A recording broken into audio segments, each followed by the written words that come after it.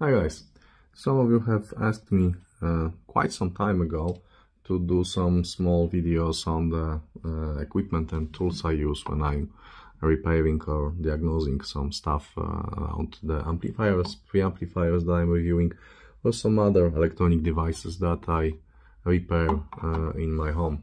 Because it happens that all my family and all my friends, when something will break, they will always come to me asking if it can be fixed.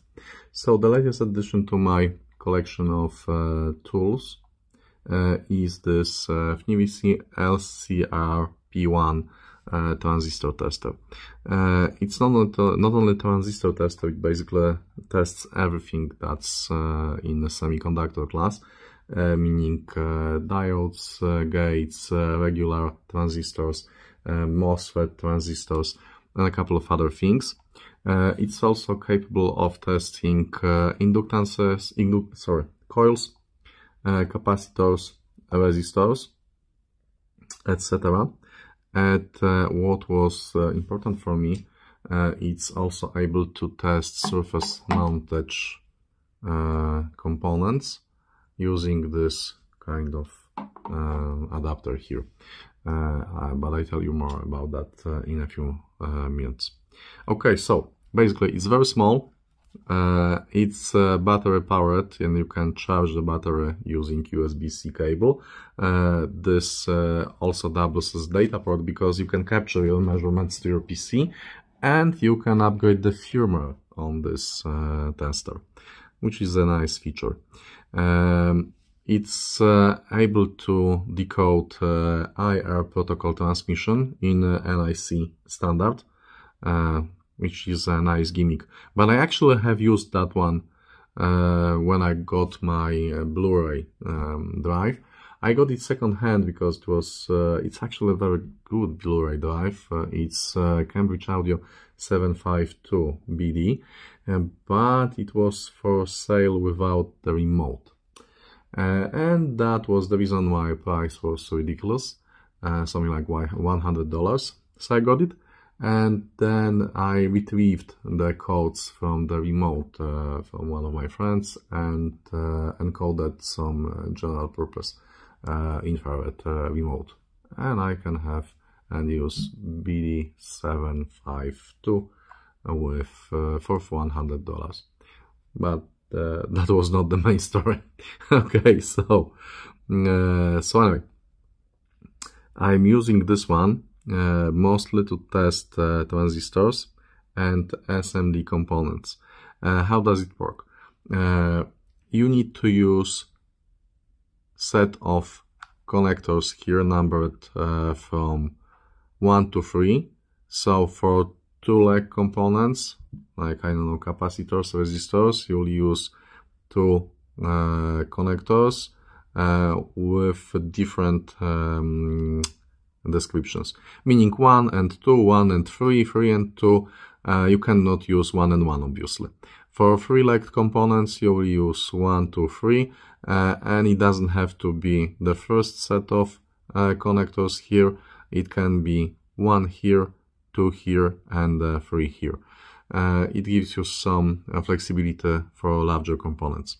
Yes, for the diodes, you'll be using cathode and anode connectors over here, and you have additional set of 1, 2, and 3 connectors here.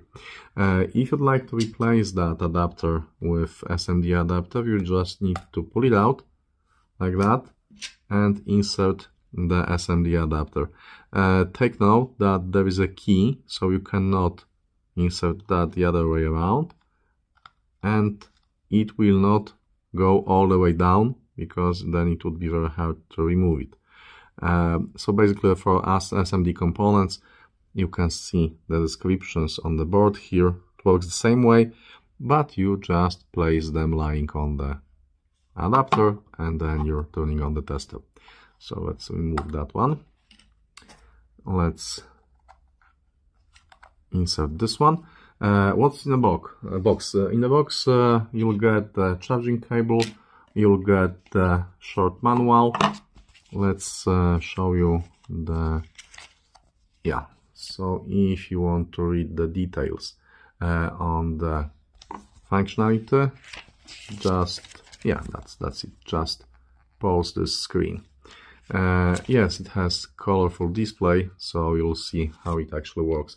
And it's a good idea to keep the box in this case, because box is small, and the thing is that you'll need a place to store adapter, and you'll need to place some space to place 3 probes, which are actually very handy, because you can connect them to the adapter here and here, like that. Yes, and then let's power it down. Yeah, nothing connected at the moment.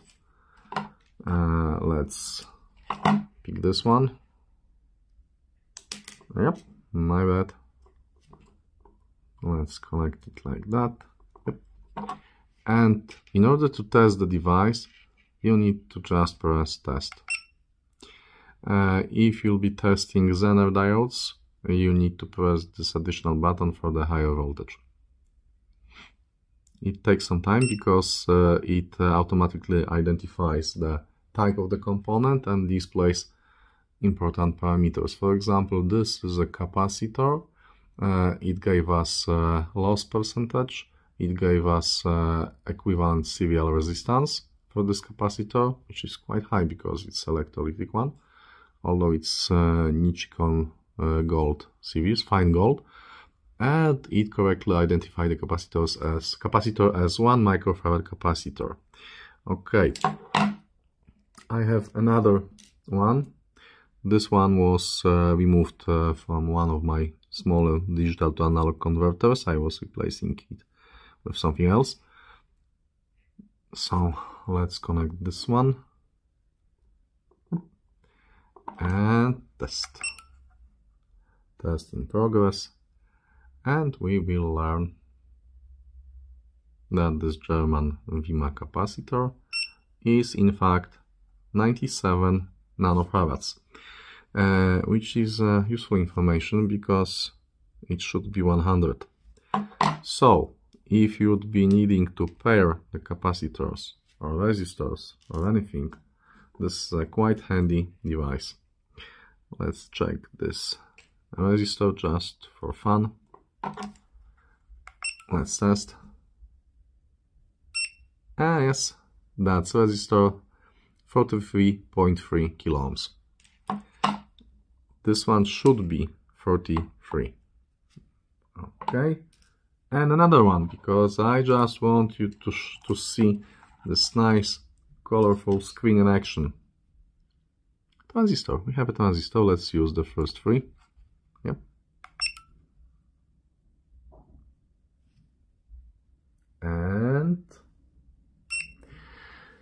And we learn what type of transistor is that. We learn the parameters of that transistors, and we can see the recognized connections, because the numbers on the display will correspond with the numbers on the adapter here.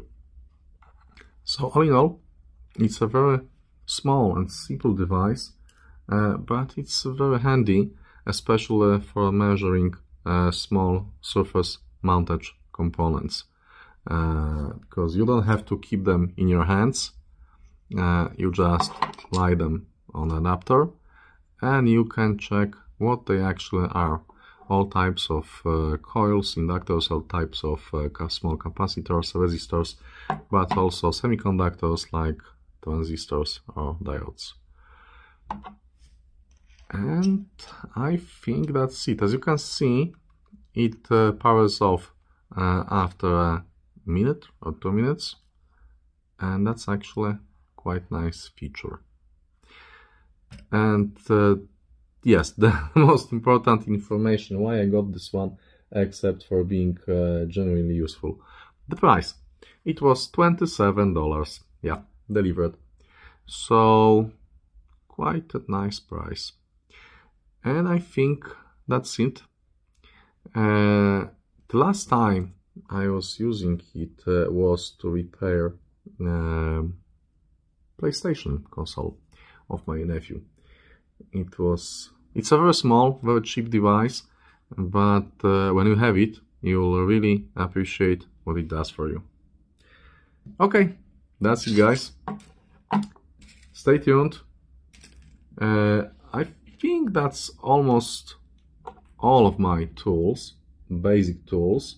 There will be another video on my screwdrivers, because again, a couple of you guys asked me about recommendation for set of screwdrivers with tips that will be fitting the hex nuts on the amplifiers and preamplifiers that I'm reviewing, which is quite important, especially because we have at least 2 or 3 types of tips for hex nuts. Highly recommended, small, cheap and useful, all 3 qualities that I would be looking in the best tools. Thank you, guys.